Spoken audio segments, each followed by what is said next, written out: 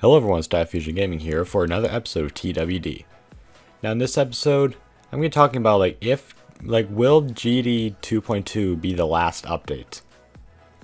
Because I don't know, I've been thinking of some things and it might be. I'm not sure. But let's get into it.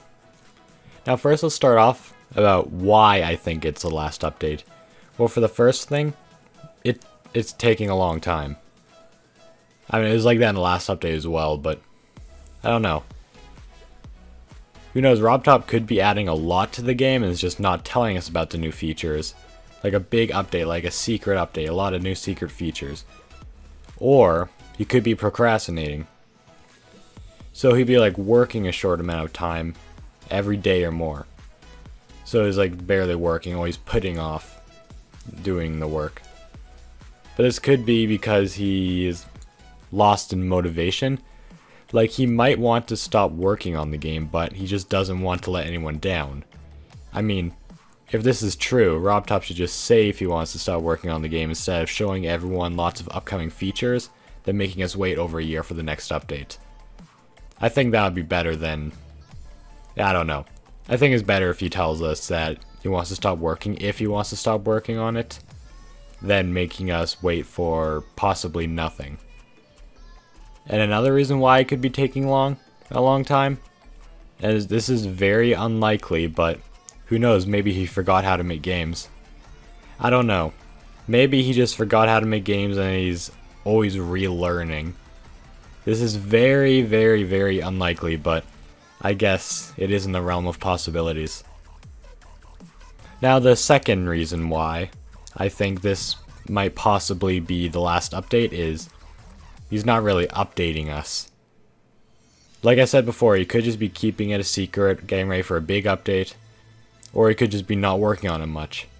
I don't know. But if he were constantly updating us, then I would know he's working on it, but he hasn't been, so yeah. Those are the two main reasons why I think this might be the last update is it's taking a long time and it's not really updating us. Now next, should 2.2 be the last update? To be honest, I don't know.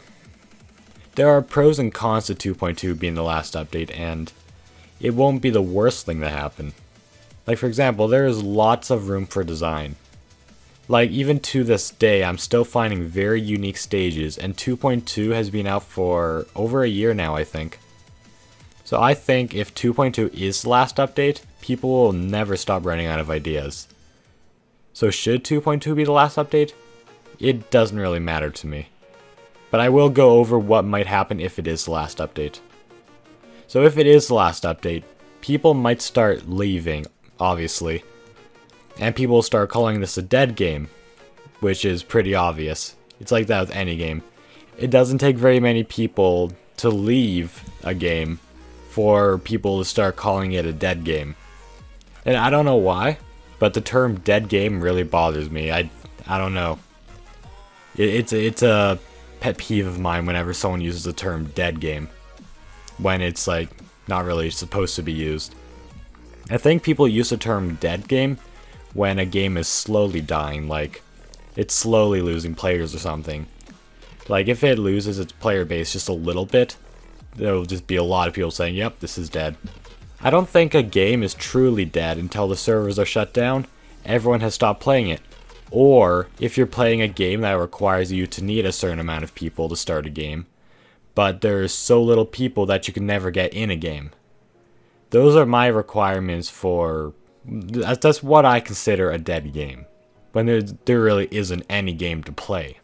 I mean, if it's like a non-multiplayer game, it's all single player, I don't know if it can really die, because you can always play it.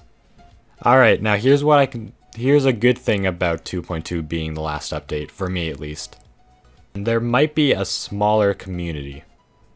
Alright, you might be thinking this is a bad thing, but I think it would be amazing. The main reason why I think this would be amazing is the whole underrated stage problem might not be as big as it is right now. Like if there are less stages and less creators, it will be a lot easier to get noticed. So you'll post a stage, and it'll very likely be seen by a lot more people, or at least a lot more people for the amount of people that still play the game. So things will be a lot more simple. There will be less standards for a stage, so there won't be very many stages with a lot of design.